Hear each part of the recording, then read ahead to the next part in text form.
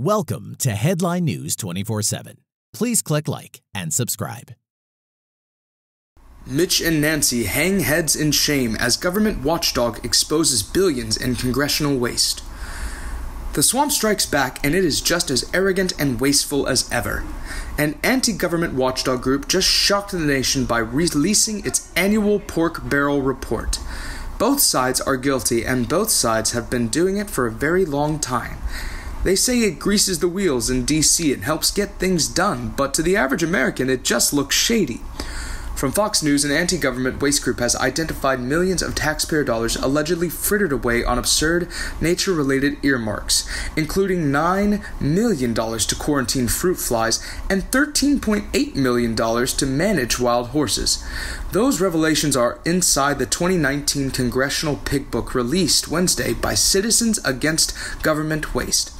That report identifies what it describes as egregious examples of pork barrel spending in Congress, drawn from fiscal 2019 appropriations of bills. This year, the group said it identified $15.3 billion in earmarks, an increase of 4.1% from the $14.7 billion last year. Pushing pork does not drain the swamp, and it won't restore integrity to Washington, Tom Schatz, the president of Citizens Against Government Waste, said in a statement. Schatz wrote in an open-ed for Fox Business Network that perhaps the most flagrant earmark this year is $16.7 million for a research organization called the East-West Center, added by Hawaii Senator Brian Schatz.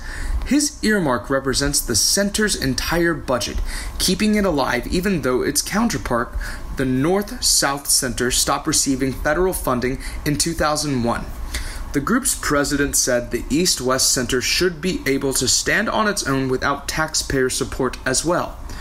The report identifies other pricey earmarks, including $65 million to help recover Pacific coastal salmon, $12 million to control aquatic plants, $7.9 million to purchase fish screens, and $863,000 to eradicate brown tree snakes in Guam.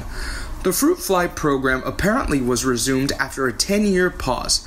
Further, according to the report, that the $9 million earmarked this year for this program represents a 1,819% increase over the roughly $500,000 set aside for fruit fly research, eradication, or quarantine a decade ago.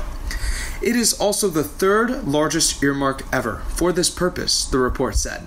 Schatz said these examples show that earmarks still corrupt Congress, waste taxpayer money, and erode trust in government.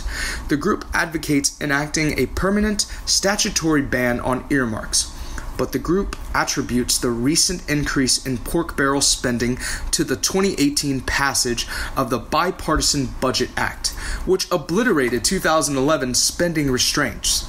The group also ripped the 7 earmarks totaling $1.8 billion for the F-35 Joint Strike Fighter, including 8 Air Force planes, 6 Navy planes, and 2 for the Marine Corps.